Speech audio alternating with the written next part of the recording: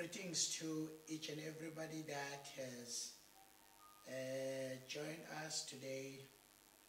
I think this is one of the most important time every Wednesday, 7 o'clock, when we get in to know what time are we in and what time are we in, and also we see how the second coming of our Lord Jesus Christ is going to take place. I just want to welcome each and everybody. Welcome all the pastors of Life Abundance. Welcome all the members of Life Abundance. It is yet a great time just to come into the presence of God. And I welcome all my sons and daughters throughout the country and everybody, our friends on Facebook and all our media platforms. We welcome you all in this great service. I'm not going to be long even today. I'm going to just explain one thing. I'm going to explain the nature of God pertaining His coming and His the end, when the end comes. The nature of God pertaining the coming of the end. But last week we looked at one of the great important things that the church will be taken before the tribulation. And those are the things that are so important that one should understand. That when if I may go back a little bit, that the coming of the Lord Jesus is not the rapture. There is the first coming that we call the first advent, where Jesus came for the first time, where He came to die on our place, and then He conquered the grave, He conquered sin, He conquered the devil, He conquered everything for us. That was His first coming. He was born of a virgin, and the Bible says His mother was a virgin, Mary. And that was His first advent, His first coming. But His second coming will take place soon after the rapture of the church. So we looked at one of the things that is very, very important. We looked at very powerful verses, which is Romans chapter number 5 and verse number, Romans chapter number 5 and verse number 9. When you look at that verse, you can see that, Romans chapter number 5, verse number 9. I want to read it even today, Romans chapter number 5, verse number 9. It reads like this: much more than being now justified by His blood, we shall be saved from the wrath. And when you look at that verse, it's simple. Tells us the power of salvation, the power of the forgiveness of Jesus Christ through the blood. You still remember that I read a couple of verses that are so important in salvation, which was in John chapter 3, verse number 16, which was the first powerful verse when we talk about salvation. LABCI, it says, for God so loved the world that He gave His only begotten Son, that whosoever believe in Him should not perish, but have everlasting life. And then when we look at the book of in verse number in chapter 3, verse number 11 of the very same chapter, it says, verily, verily, I say unto thee, verse number 18, he that believeth on Him is not condemned, but he that believe not is condemned already, because he hath not believed in the name of the only begotten Son. So We said in chapter number 3, verse number 16, that, you know, when Jesus came only to give eternal life. He who believes will have eternal life. But in verse number 18, we notice that those that believe, that the condemnation is removed from them. There is no guilt, there is no condemnation about the things that you have done. That is good news. That even if you have done the unspeakable things, but when you come to Jesus, when you believe in Jesus, you get eternal life, according to verse number 16, according to verse number 18, there is no condemnation. The judgment and condemnation is removed over your life. But when you come into the last verse, which is verse number 36, it says, he that believeth on the Son hath everlasting life, and he that believeth not on the Son shall not see life, but the wrath of God abideth on him. In other words, when you believe in Jesus, the first thing that is you get is eternal life. The condemnation and judgment is removed upon your life. But number 3, the wrath of God is removed. So now it's very, very important when we read in the book of Romans chapter number 5, verse number 9, it says, how much more then, since we are washed by the blood of Jesus, it says, we will chapter number 5, verse number 9, how much more than being now justified by his blood, we shall be saved from his wrath. In other words, we can go through the persecutions as the children of God, but we cannot go through the wrath of God. The wrath of God is not directed to the church, which is the tribulation, is directed to those that are against Jesus and against God. So now we read that verse, and also we read in the book of 1 Thessalonians, and when you look at that verse, 1 Thessalonians chapter number 5, which is verse number 9, they look like twin verses. Verse number 9, for God has not appointed us to wrath, but to obtain salvation by our Lord Jesus Christ. So in other words, the church is not going to go through the tribulations. All those tribulations that are written in the book of Romans, in the book of Revelations, chapter number 13 upwards, that we are going to get into them maybe next week. It's not, we are not appointed, we are not saved to go through the wrath. In other words, that is when now we come into conclusion that the church will be raptured before the tribulation starts. Let me say it again.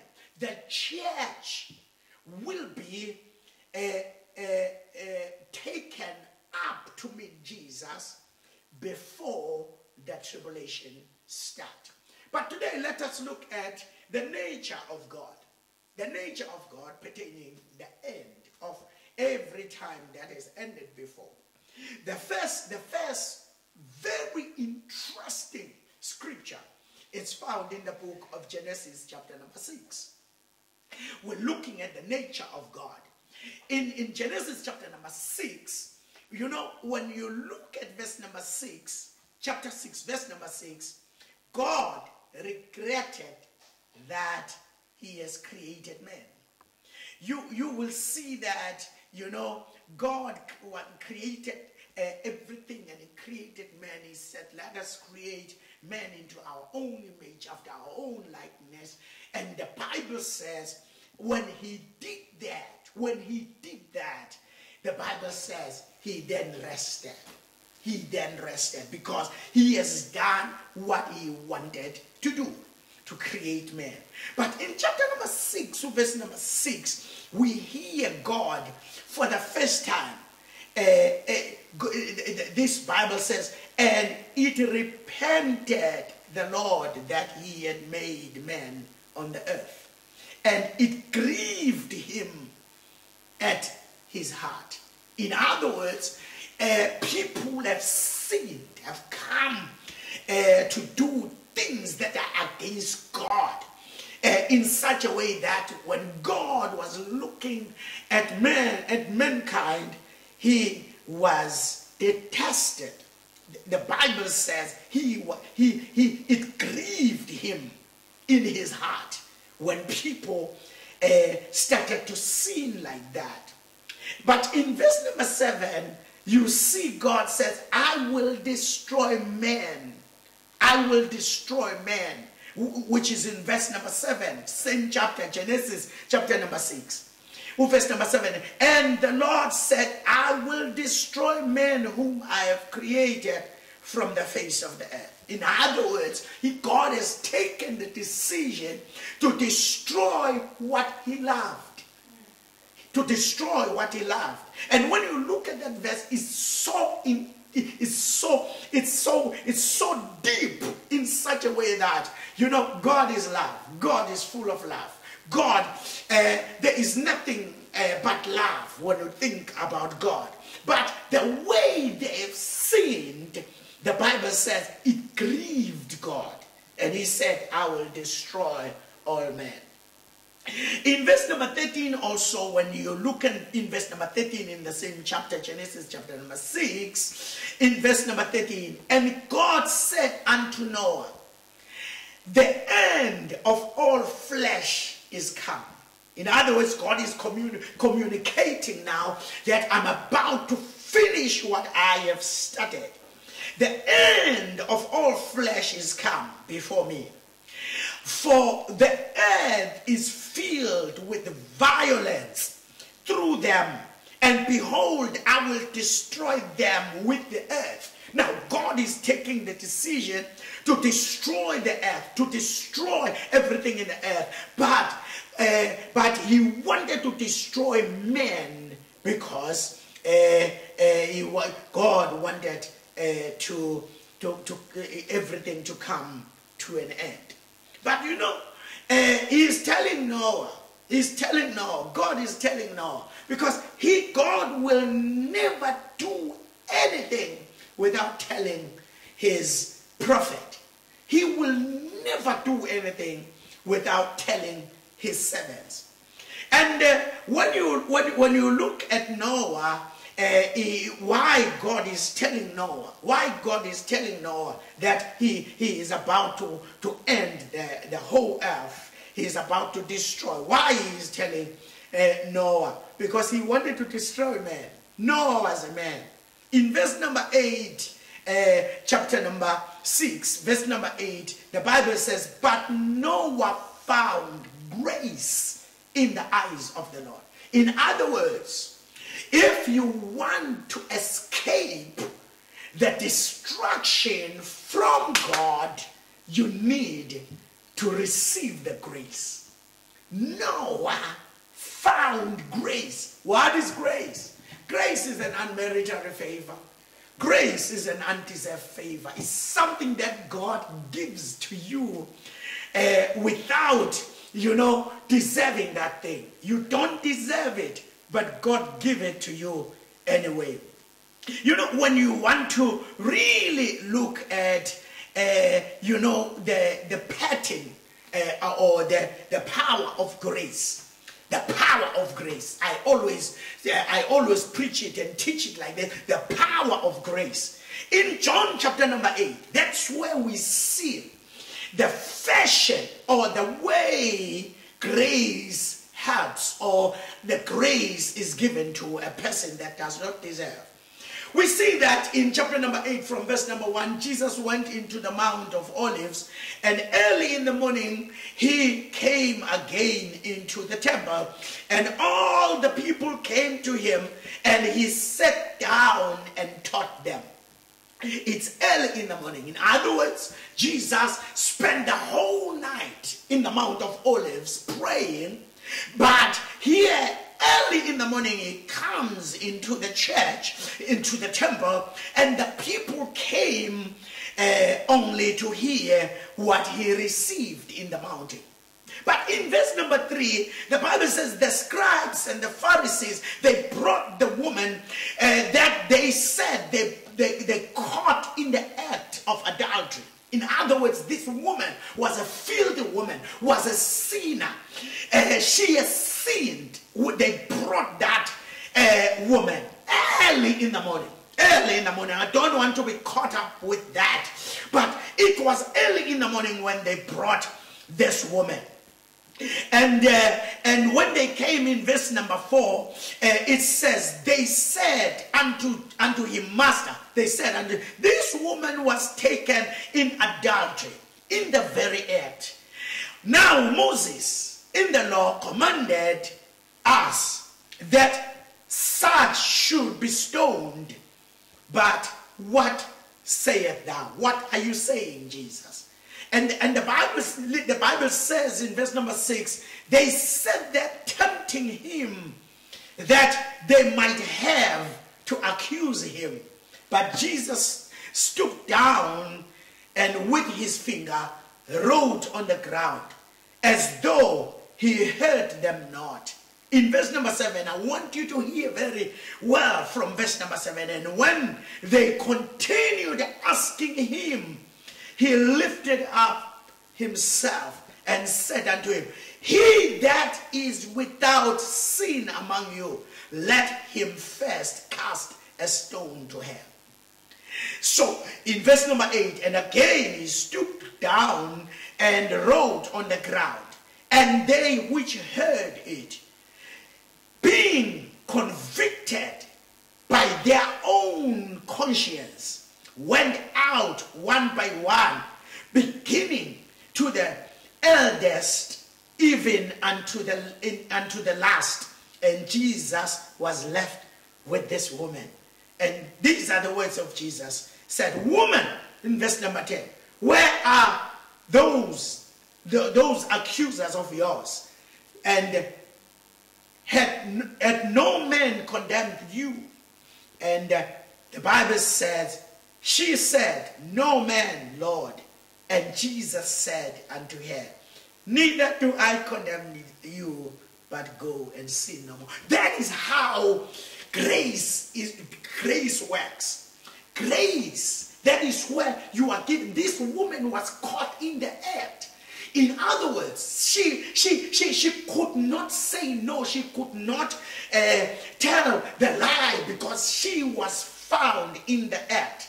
But even if you were found in the act, you know, Jesus comes to give you eternal life. Jesus comes to remove condemnation and judgment, and Jesus comes to remove the wrath.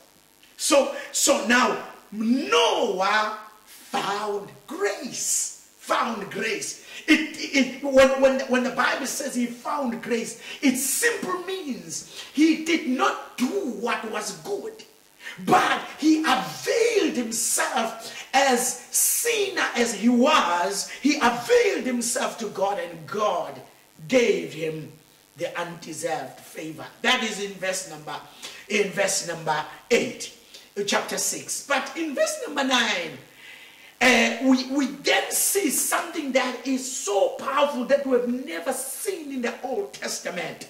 The Bible says he was just perfect and he was walking with God. And those are very important things, you know, to the characteristics of Noah. Why God had to talk to Noah. The Bible says in verse number 9, these are the generations of Noah. Now was a just man and a perfect man in the generation. and Noah walked with God. It is so possible, even in such a time where there is sin all over, where there is abomination all over, that you can receive the grace of God and you can walk before God being justified with the righteousness of God. And the righteousness of God will make you perfect even if you have done something wrong. And he was walking with God in this generation.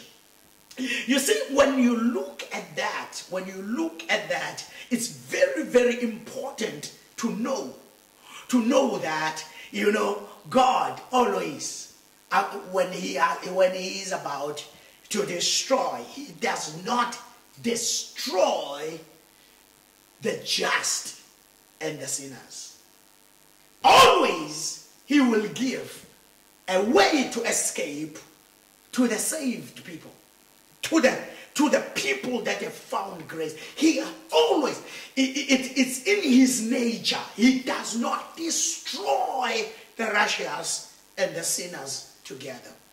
And he spoke to Noah. You know, when you come to Genesis now, when you come to Genesis chapter number 7, there is something that is so powerful in chapter number 7. In verse number 1, it says, "And the Lord said unto Noah, Come out, and all thy house into the ark, for thee have I seen righteous before me in this generation." In other words, no, God said to Noah, get into the ark, not because you build it, but he says, get into the ark because I have found righteous in you. In other words, you can do everything for God, but if he cannot see that you never found grace, he never sees his righteousness in you, you will die even when you have done things. That's why all the time in my preaching I always stress that what you do for God is not important than what he did for you.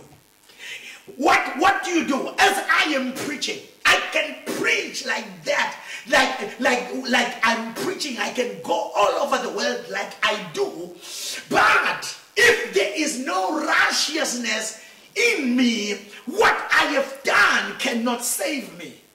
What saves a person is what God has done for you. God saw that he was righteous.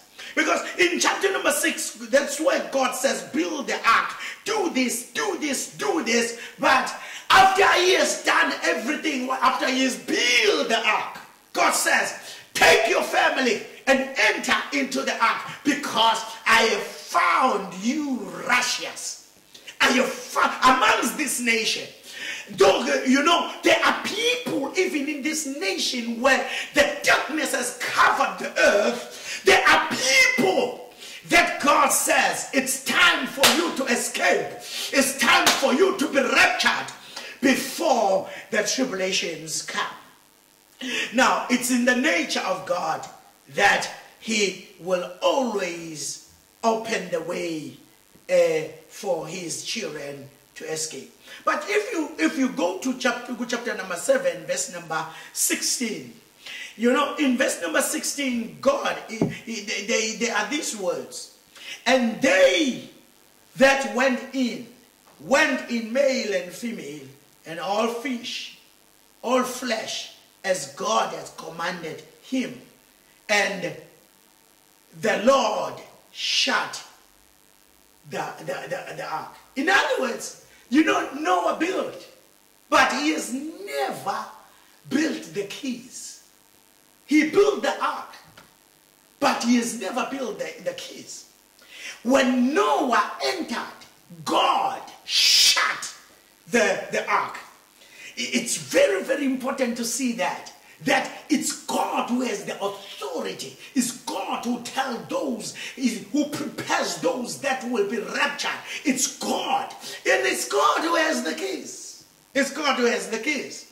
In verse number 17, and the flood for 40 days came up upon the earth, and the waters increased. But listen to this, and bear up the ark. In other words, this is how God has orchestrated the way for them to escape.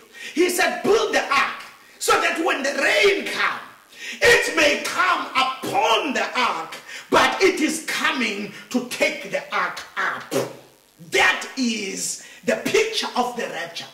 As the waters were coming up and up, which was the wrath of God, the ark was upon the wrath, going up and up and up and up. In other words, you see, that was the way God has made a way to escape for his children.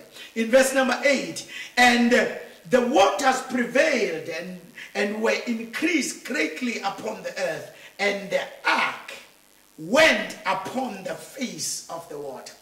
Ladies and gentlemen, you see, when we look at this water, it was not the rain as usual. It was the wrath of God, because God says, I'm about to destroy now. Build the ark, which is the way for you to escape. So it's in the nature of God that always when God is about to bring the destruction or bring the end, he will make a way to escape for his children. Let's look at the second thing that shows the nature of God whenever the ends come. In the book of Genesis, chapter number 17, there are powerful verses chapter number 18. When you look at verse number 17, chapter 18, Genesis 18, verse number 17, the Bible says, and chapter number 18, verse number 17. Verse 17, who said, and the Lord said, shall I hide from Abraham that thing which I'm about to do? And when you jump to verse number 20, I will just put all of these things together. And the Lord said, because the cry of Sodom and Gomorrah is great, and because their sin is very grievous, and I will go down now and see whether they have done altogether according to the cry of it, which is come to me, and if I will know. So now God is talking to Abraham when he came into the place of Mamre, and Abraham, you still remember that he ran and he prepared the lamb for them, for these angels of God, and after they've eaten, they pronounce, the blessing that was prolonging. They shortened the prolonging blessing, and they said, this time next year you will have a son. But this is something that is so powerful about this. And God, when he has finished eating, when he has finished pronouncing the declaration that the following year they were going to have a son, he said, can we hide this to Abraham? He is one of us. He is like one of us. And God started to tell him that I'm going to Gomorrah and Sodom, and I'm going to kill all of them because their sins has come up to me.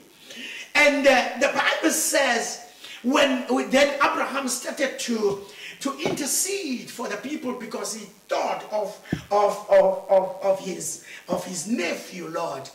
And the Bible says he started then to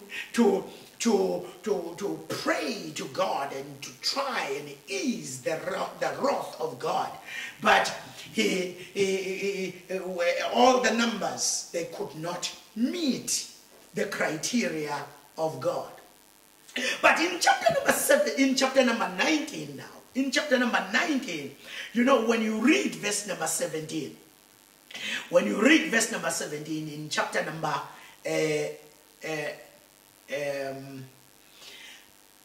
in chapter number 19 verse number 17.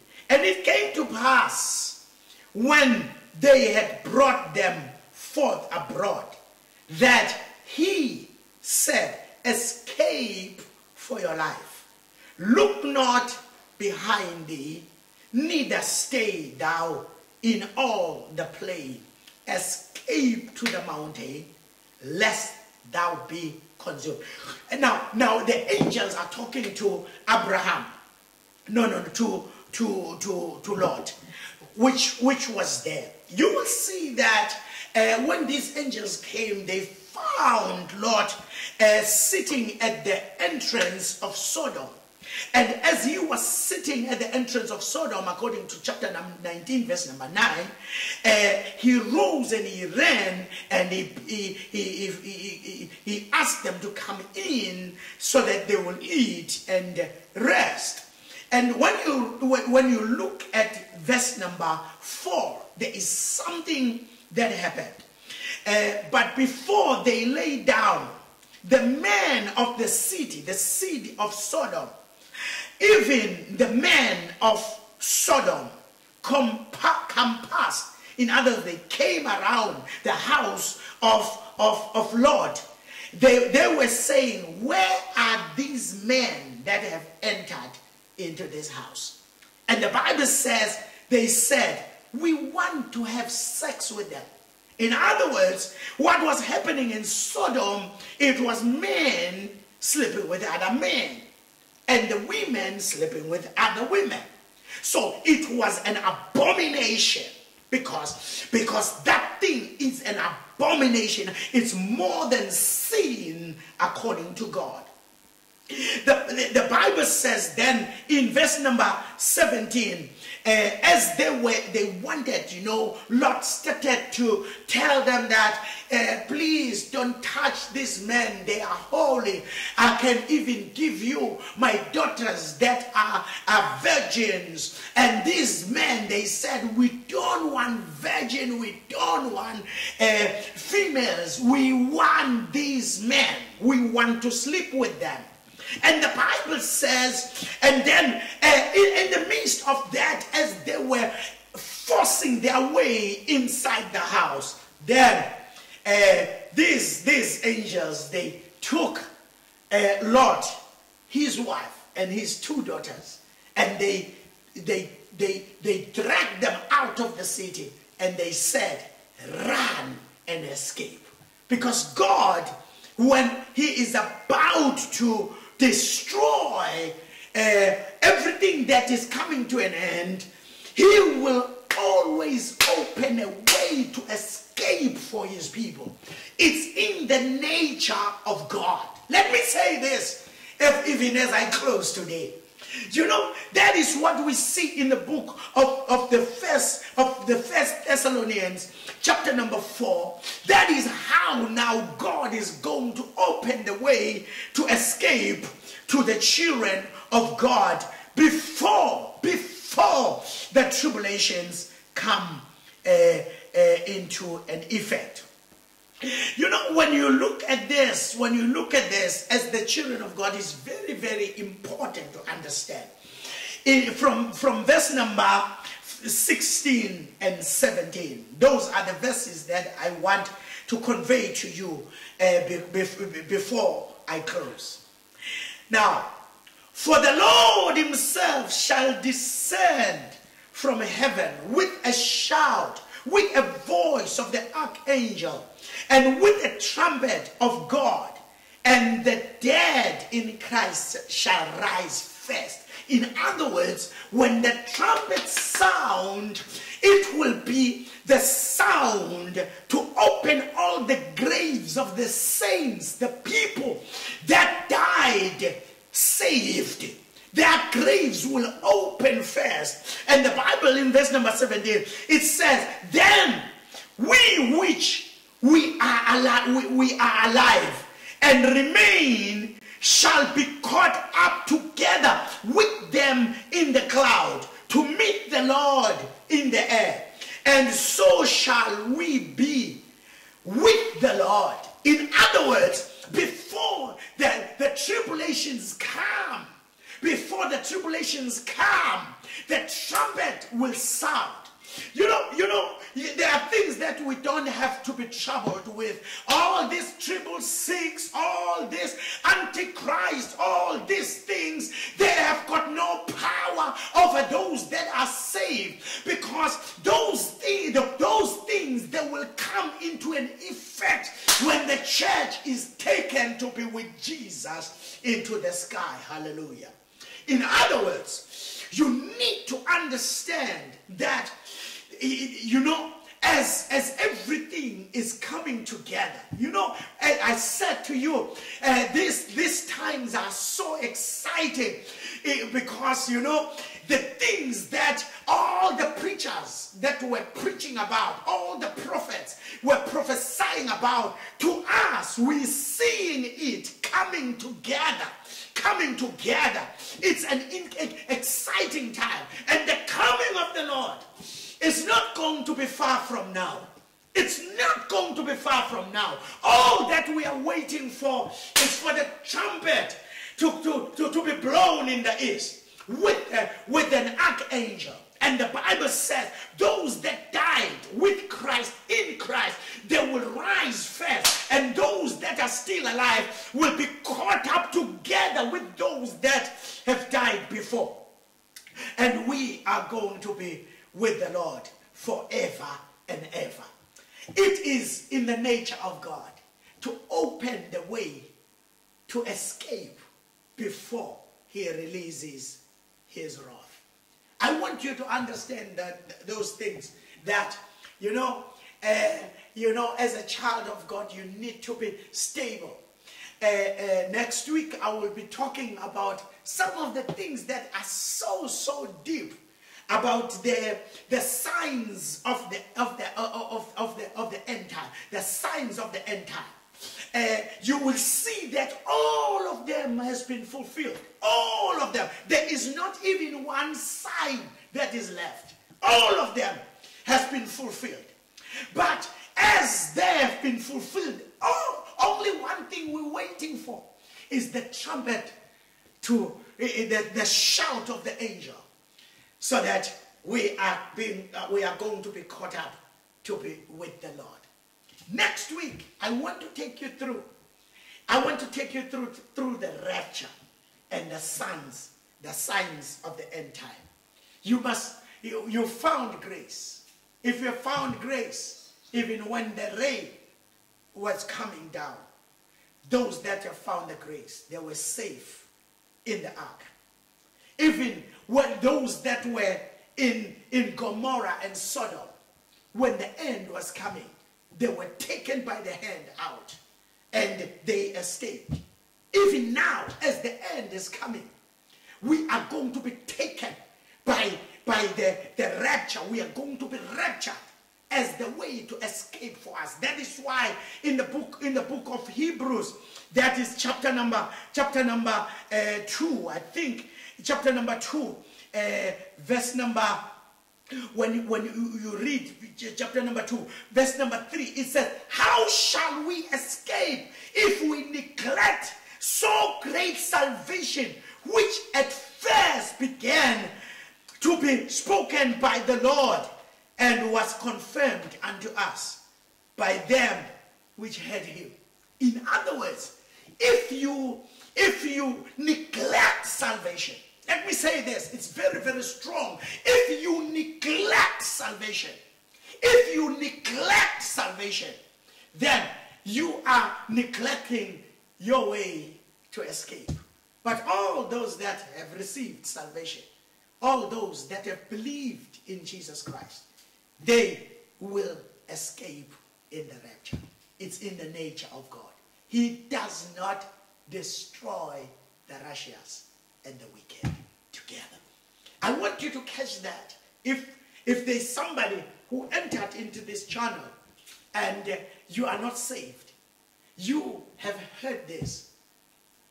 It's not a mistake that you have heard this. You need to believe Jesus. Because soon the trumpet will sound and the church will be raptured. If you are here, I want you to say this after me. Lord Jesus, I give my life to you. I believe in Jesus. With my mouth I confess that Jesus Christ is Lord. From today, I will follow you. I will serve you all the days of my life. In Jesus' name, amen. If you have prayed that short prayer, I believe that you are saved. Your name is written in the Lamb's Book of Life, and you will escape the wrath of God. And if you are saved, you need to worship him like nobody's business, because you have found the grace, and God has given you his righteousness. He has justified you, and he has made you perfect in spite of the mistake you have done. But you are perfect before God. You are righteous before God. You need to give glory to him because you have found grace in Jesus' name. Father, we thank you. We honor you for your word. I pray that you touch each and every one. You encourage your children. You encourage your servants in Jesus' mighty name. That there is nothing that is above salvation. Salvation is so full and so free, but it's so powerful to keep us away from every tribulation.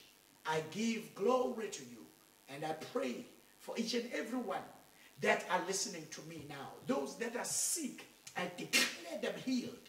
And those that are having problems, I declare solution in their problems. In Jesus' mighty name. Father, I believe you for the miracles that are taking place in each and every one as they are listening to me. Miracles financially, miracles in their sickness, miracles in everything they touch. Let miracles start. I declare and I decree upon their lives that miracles are taking place in their homes. In Jesus' mighty name, amen. May the Lord bless you. We will meet on Sunday morning. On Sunday morning, and we are going to have a good time with the Lord. The English service at 8 and the Zulu service at 11. At 10. The Zulu service at 8 and the English service at 10. If you have a prayer request, there is a short code that you can communicate with me through that short code. It's not free. It's not free, but you can communicate with me with that short code. It's 38252. It's 38252.